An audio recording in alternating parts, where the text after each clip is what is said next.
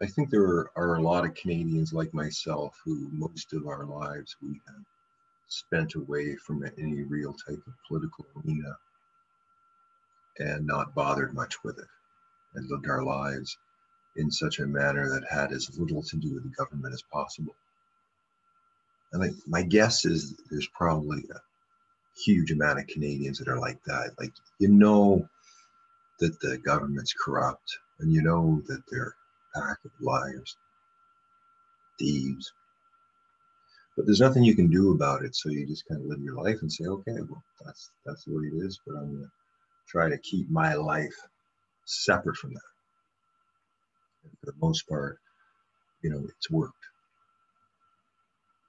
But now, with the supposed pandemic and the supposed tests and the supposed cases and the supposed deaths and the supposed everything is being questioned now that we have real time to get real data, and enough people are researching to find out what is actually the truth rather than what this bullshit media gives us.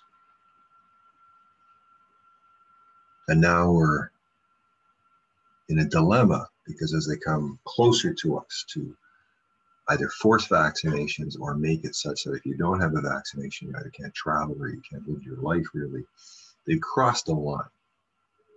They've crossed a line into really individually meddling with all of us. And now it's time to put an end to that.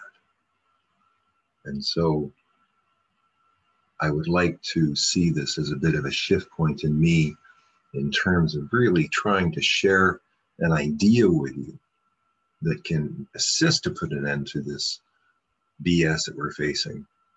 But it's going to take some time to learn and time for me to explain in such a manner that you'll understand it, but also want to utilize it. And part of that is jumping out of the norm, jumping out of the sort of societal conditioning that we've been given and entering into a new type of space, a new type of mind, a new type of thinking, which this nice little ball has something to do with, meaning that our energetic systems, the way our mind can self-organize, if we align it under kind of like real natural law or sacred law, or, you know, just the way things are.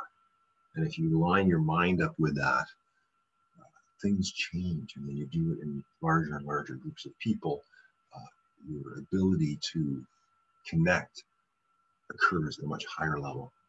And this is something which I think all humans want. We want to feel love. We want to feel connection. We want to feel closeness with other people and to love them and be loved. I think deep down, most people will say, okay, they want that, but they may not know how to get it, especially in today's society and especially in the direction it's kind of heading. So that said, I would just like to say that enough is enough. It's time for us to start to get into action, and that's what's going to happen. See you tomorrow.